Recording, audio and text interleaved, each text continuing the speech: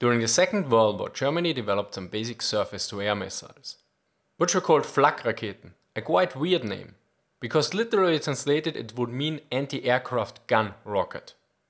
Now before we take a look at the various challenges and data, let's take a look at the development history. The first steps toward the development of an anti-aircraft missile goes back to 1932. This development was influenced by the Versailles Treaty, due to the restriction on certain weapon systems, but not for rockets. This was also one of the reasons for the development of the A4, better known as the V2. Still, at this point in 1932 it was about unguided rockets. Yet in the beginning of the war in 1939 the requirements were extended to a radio-controlled missile. In early 1941 the first tactical specifications were given by the Luftwaffe. Although 2 independent projects were started, the Luftwaffe leadership didn't provide much support. Additionally, a report in late 1941 laid out the limits and problems of a guided AA missile.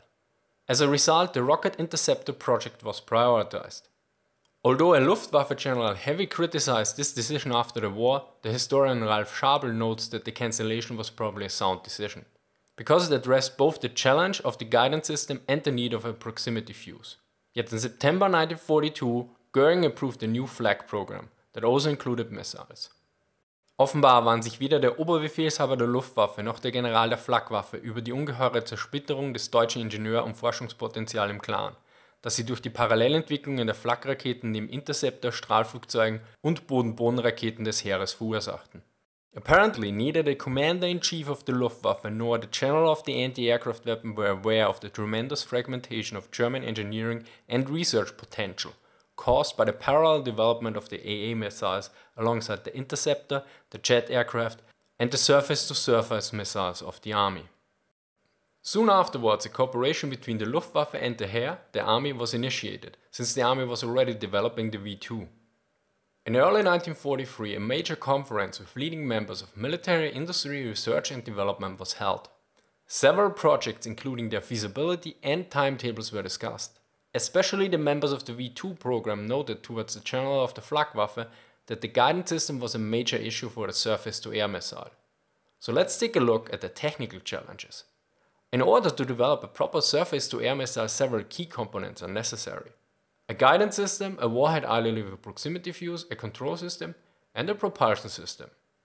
Yet only the propulsion system was properly working. All other components were basically only known on a theoretical or rudimentary level. One major issue was the lack of a proper guidance system, because a radio-guided missile that was controlled by someone on the ground wasn't really an option. And a radar-guided variant was a major challenge.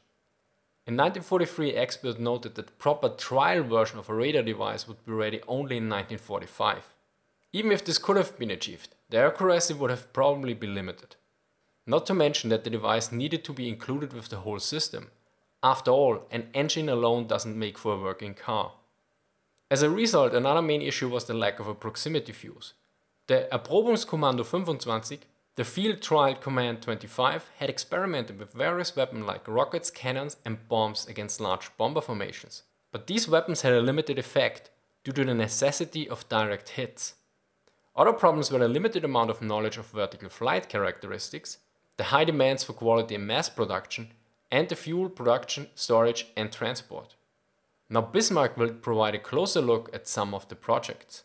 Alright, so let's have a look at some of the missiles the Germans designed for anti-air duty with a radio-controlled guidance system. Now a word of caution is advised, because these weapons were mainly prototypes that developed as tests were conducted. A lot of diverging stats and numbers can be found. Keep this in mind as I give you an introduction to some of these missiles. Let us start with the Wasserfall, the only supersonic missile in our selection. Literally translated, Wasserfall means waterfall or cascade. Essentially a miniature V2 in many ways. It had a height of 7.8 meters, a width of 2.5 meters and weighed 3.5 tons. It could reach speeds of just under 800 meters per second, with enough fuel for 45 seconds of thrust. Taking off vertically, it mounted an explosive warhead of 100 kilograms. After the war, the design choices of the Wasserfall greatly influenced later surface-to-air and air-to-air missiles. Moving on to the Rheintochter, the first subsonic missile in the mix. The translation is a bit awkward, but essentially Rheintochter means daughter of the Rhine, the river that provides a natural border between Germany and France. Standing at 6.3 meters with a width of 3 meters, it was still one of the bigger rockets. Weighing 1.75 tons on the takeoff, it would be fired at an angle by using a launch carriage, achieving speeds of up to 310 meters per second. Having a thrust duration of 30 seconds, it launches itself at the enemy planes with a warhead containing around 150 kilograms of high explosive content. The Schmetterling or Butterfly is probably the most eccentric design. 3.6 meters tall and 2 meters wide, it is a light design with a total weight of 420 kilograms. It would be fired off at an angle, flying for around 50 seconds at up to 210 meters per second. However, it only contained a 42 kilogram warhead. Enzian was named after a mountain flower, the gentian. The Enzian was a smaller, more horizontally challenged missile, standing at 3.5 meters with a width of 4 meters, bringing 1.5 tons to the scale. It could be fired vertically or at an angle by using a launch carriage and had enough fuel for 70 seconds of thrust and reached a speed of 280 meters per second. It had an impressive warhead of 550 kilograms. That's about a third of the total weight. Now, if you're interested in more information on these missiles, check out my video on this topic. Of course, this was tech at its earliest stage, with many obstacles yet to be overcome. But let's cut back to Bernhard for more information. Besides the technical challenges, there were also various challenges on the organizational and strategic level. It is quite interesting that in German military doctrine the Schwerpunkt, focal point, was central and it was very well executed on the operational level. Yet on the grand strategic level, especially when it came to production, this principle was basically non-existent.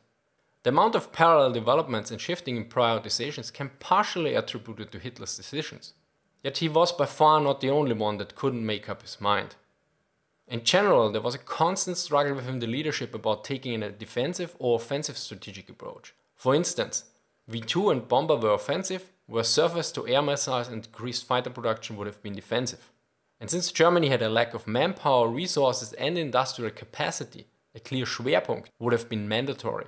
But it was rarely followed on the grand strategic level. Yet this problem also persists on mid-level production and research. As mentioned before, the pool of qualified engineers and technicians was limited. After all, we should not forget that similar expertise was needed for various other projects like the V1, the V2, the Messerschmitt 262 and the Arado 234. Yet as you saw in Bismarck's part, there was not one but several missiles in development. Yet it gets worse, because there was also a discussion if it wouldn't be better to focus on guided missiles fired from planes instead of surface-to-air missiles. But the Luftwaffe leadership, surprise, continued both approaches. As a result, only 50% of the personnel capacities for the developments could be provided. The historian Ralf Schabel notes that the reluctance of the leadership to focus on one or at least fewer projects was due to the lack of technical competence. Die Politik, möglichst keine Entwicklung zu vernachlässigen, war auf den Umstand zurückzuführen, dass sowohl Speer als auch Göring jede technische Kompetenz fehlte.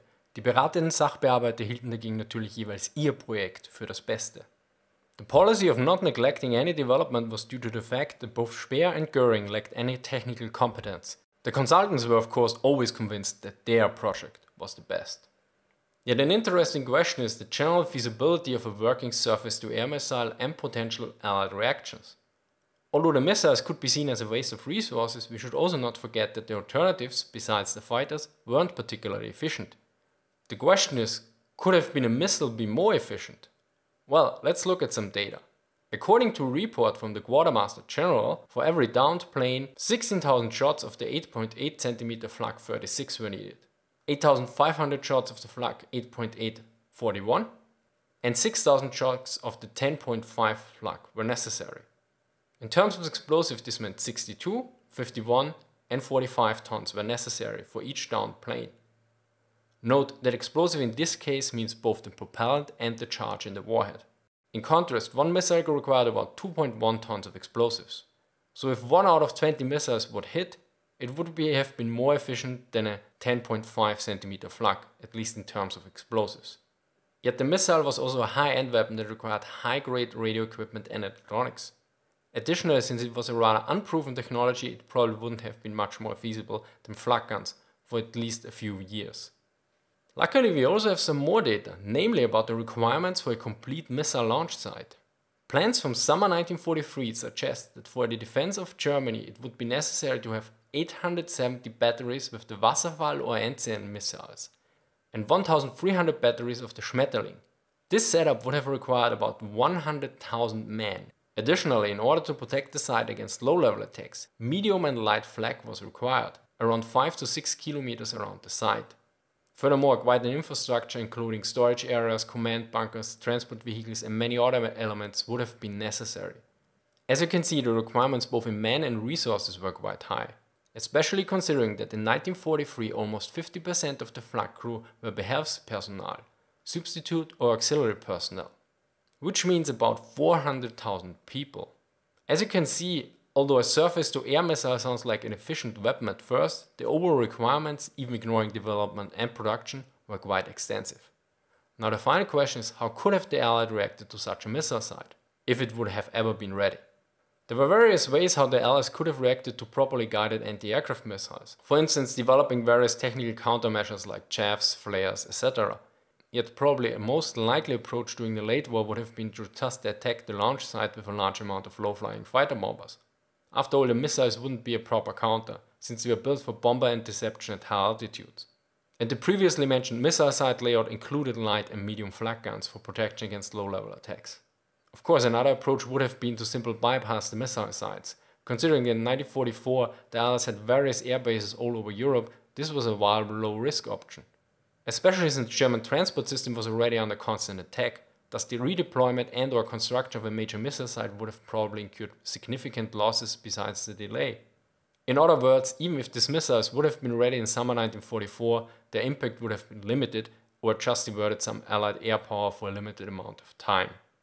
As always, sources are linked in the description. Special thanks to Bismarck for joining me in this video. Be sure to check out his channel here, and this video on German anti-aircraft missiles here. Or if you want to know more about flak towers, check out this video with HD footage. Anyway, thank you for watching and see you next time.